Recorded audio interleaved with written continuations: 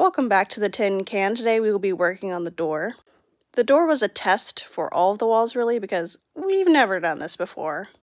Originally we bought regular insulation, but we realized it was way too thick, so we ended up going with Reflectix and just sort of shoving it in there because nails or screws weren't going to work for us.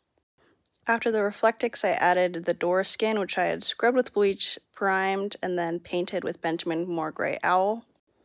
And here is the final result. It looks great.